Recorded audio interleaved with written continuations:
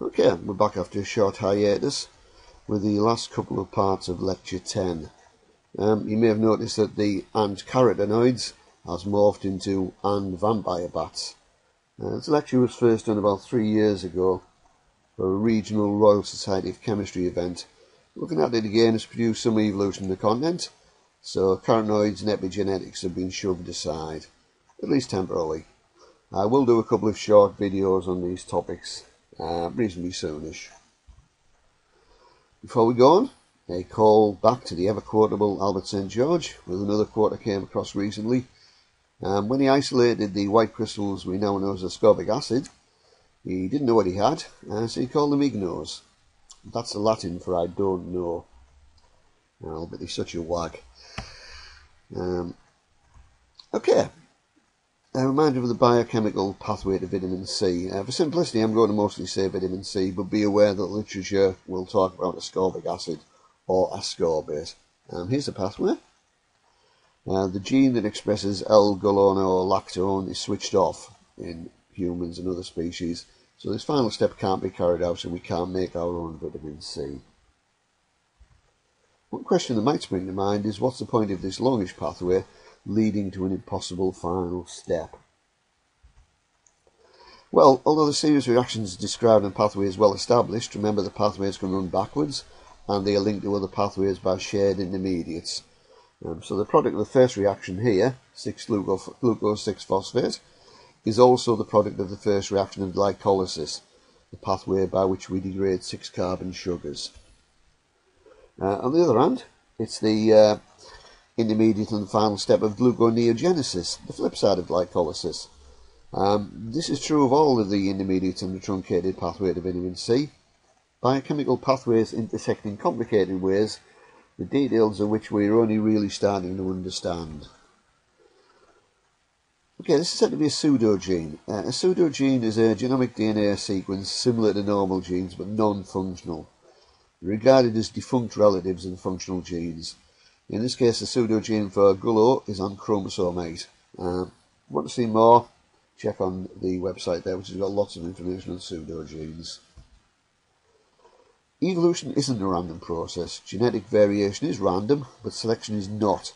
If a mutation provides an organism with an advantage in its environment, then that mutation is much more likely to pass on to future generations. So, it's reasonable to assume that the activation of the Gullo gene provides a benefit to species that carry this mutation. Amusing though this image is, it does fairly accurately represent something that happened in the developed world in the last 20 to 30 years. We have moved on from having a largely manual workforce to one that's much less active. The consequences of this have yet to play out. Okay, it's not just us. Reminder, it isn't just the anthropoid apes, including humans, that can't synthesize vitamin C. The passeriform birds, more than half of bird species, small perching birds. The type species is the house sparrow, the humble spuggy. A type species is the species that best exemplifies the essential characteristics of the genus to which it belongs. In this case, these are birds that are small, they perch, and they engage in song. Something a bit less charming.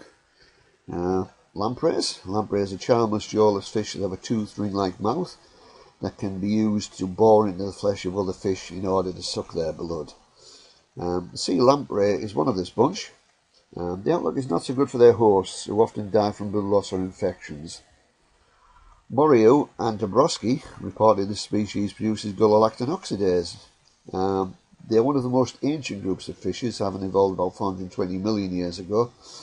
The authors noted that the blood of their unfortunate victims was low in ascorbic acid, so it's unlikely to be a major source compared to that produced endogenously in the lamprey's kidneys. Fruit-eating bats, another group that have lost the ability to synthesize vitamin C. Given their diet contains a lot of this vitamin, that would seem reasonable. What about bats that don't eat fruit? Such as vampire bats. I've not been able to track down a confirmation of this, but I seem to remember reading somewhere that they can produce endogenous vitamin C. If anyone can confirm or deny this, please let me know. On the subject of lost biochemical abilities, vampire bats, it turns out, can't taste umami or sweet flavours. It's their diet. Doesn't really need them to do so. Here's an irrelevant but cool factoid. Draculin, I wonder why that was named that, is a glycoprotein found in the saliva of vampire bats. It functions as an anticoagulant, keeping the blood of the bitten victim from clotting while the bat was drinking. There have been attempts to develop anticoagulant drugs from Draculin, but none have yet made it to the market. Yeah, why did we lose the ability to produce vitamin C? And what advantages does it give us? There's a number of theories, some with harder to test than the others, and some with perhaps a little bit more academic rigour behind them. There's a lot of fruit about, and much of it comes from Africa. It's pretty clear that our ancestors would have had good access to dietary sources of vitamin C. There's a variety of African fruits, including the miracle fruit. A couple of weeks before writing this, I asked for volunteers from my second year human metabolism group to try tablets made from miracle fruit. A few minutes later, they were all happily munching on lemon slices without going with the egg. Miracle fruit contains a taste-modifying protein that blocks the tongue's bitterness receptors for an hour or so. This brought the sweetness of lemons out. It still tastes a bit sour due to hydrogen from the fruit acids. The sour taste uses ion channels rather than G proteins, so is unaffected by the miracle fruit. So something for first years to look forward to. We're doing human metabolism next year. Okay, it's a bit hard to be clear what the diet of our distant ancestors consisted of. However, Paleolithic nutrient intakes have been estimated by a number of authors. Estimates suggest that the Paleolithic diet contained much more vitamin C and other plant-derived oxidants. This was about the time of the earliest occupation of Britain by humans, about 800,000 years ago. They share the landscape with many species of large mammals, and we'll have a little bit more on the Paleolithic diet in a bit. Linus Pauling suggested the mutation in inactivated gullo may have had a survival value because it freed biochemical systems to carry out other reactions and so saved energy. When our hominid ancestors left the trees and migrated to more temperate climates, this advantage was lost. Which does beg a large question. What was the evolutionary advantage of losing the ability to synthesize such a crucial enzyme?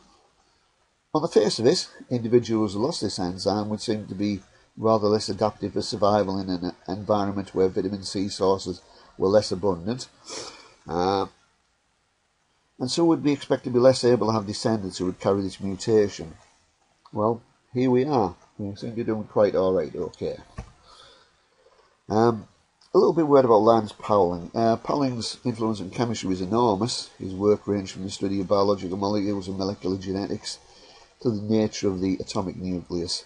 He is probably most famous for his 1939 book on the nature of the chemical bond, possibly the most influential chemistry book ever published. A summary of work in this area, and is the basis of our modern understanding of chemical bonding. He was awarded the Nobel Prize for Chemistry in 1954 for his research in the nature of the chemical bond and its application to the elucidation of the structure of complex substances. He is also the only person who received 2 undivided Nobel Prizes. His work on the effects of nuclear fallout on biological molecules led him to campaign actively against nuclear weapons. In the wake of the McCarthyite witch hunts of the 1950s and early 60s, this led to accusations of him being a communist, allegations which he categorically denied. In 1958, he presented the UN with a petition signed by 9,000 scientists calling for an end to nuclear testing. This was the same year as he published the book No More War, in which he argued not only against nuclear weapons, but against war itself. The Nuclear Test Ban Treaty, outlawing all but underground nuclear testing, was signed in July 1963 and went into effect on October the 10th, 1963, the same day in which the Norwegian Nobel Prize Committee announced the Peace Prize in the year 1962 was to be awarded to Linus Pauling. In his later years, Pauling spent much of his time extolling the benefits of high doses of vitamin C. He was introduced to this idea by the biochemist Erwin Stone, of whom more in a moment. Pauling took 3 grams of vitamin C a day in order to ward off the common cold. In the 1970s, he collaborated with British surgeon Ewan Cameron on the use of intravenous and oral vitamin C as a cancer therapy for terminal patients. To date, there's no compelling evidence of the benefits of vitamin C megadoses on preventing colds, and clinical trials fail to find an effect with cancer patients. It's perhaps sad that Pauling's great contributions have been somewhat overshadowed by the vitamin C controversy. The link above is typical of the criticisms of Pauling found online. It grudgingly acknowledges that he contributed greatly to the development of chemical theories, before going on to say his impact on the health marketplace, however, was anything but laudable. As mentioned earlier, Erwin Stone was responsible in large part for Pauling's later fascination with vitamin C. On the occasion of his receipt of the Carl Newberg Medal in 1966 in New York City, Pauling lectures on science and world problems. On April the 4th, we received a letter from Erwin Stone, who was struck by Pauling's mention in a talk that he would like to live for another 15 years. Stone wants Pauling to live even longer than that, and he believes he has a way to accomplish that, a high-level regime of vitamin C. Stone sends Erwin some material about his medical ideas, and Pauling and his wife begin taking large doses of vitamin C. They experience an improvement in health and a decrease in the number and severity of their colds. So Stone's letter marks the fascination, beginning of Pauling's fascination with ascorbic acid and its role in human health. Okay, moving on to Erwin Stone and the primate fertility factor. Rabbits and foxes is a classic predator and prey model. The size of the population of each group is constrained by the population of the other group. If, for example, there are a lot of foxes, they will rapidly eat most of the rabbits, leading to a fox population crash. Humans, on the other hand, have few constraints to population growth, especially in the past few hundred years. The Black Death between 1348 and 1350 caused the population to fall for a while. Ever since then, its rise has been inexorable. Even the 2 world wars of the 20th century only slowed the rate of population growth. Right, okay, this distressingly cheerful family photo is courtesy of Microsoft Clip Art, which I apologise. The older we get, the more vitamin C we need, and the elderly need the most. This may be linked to oxidative stress, of which more in a minute.